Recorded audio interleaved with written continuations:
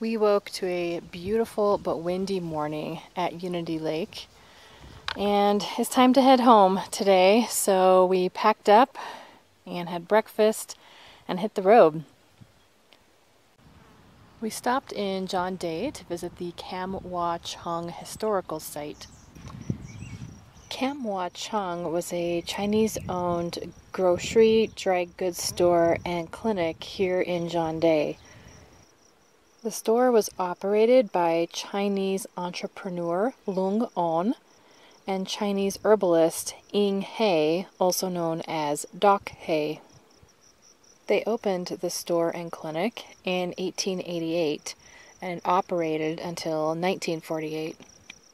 Chung sold imported goods such as rice, soy sauce, ginseng, patent Chinese medicine, and Chinese medicinal herbs, along with tools, clothing, and staples such as flour and sugar.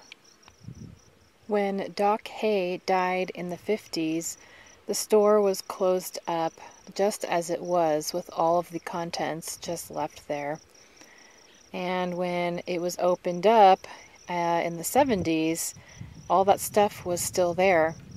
They found more than 500 varieties of intact Chinese medicinal herbs, and it is preserved on the shelves for people to see who want to visit. It's operated by Oregon State Parks, and they give tours so that you can see what it's like inside.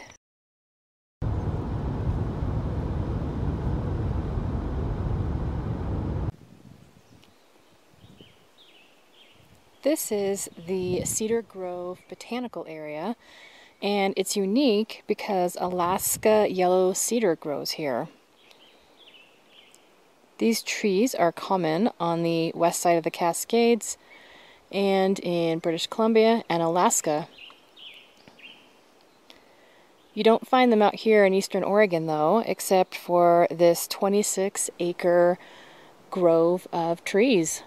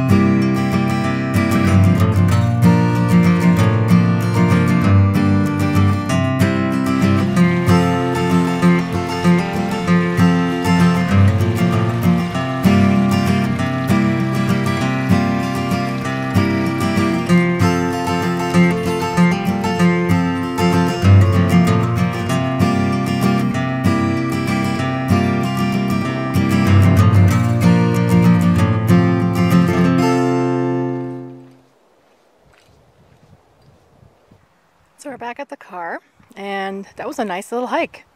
About 1.8 miles total out and back. The downside is that you lose elevation on the way in, so hiking back out you have to regain all the elevation, so that's not fun. But cool little trail, highly recommended. We're finishing up our day with a detour down to Big Summit Prairie in the Ochako National Forest.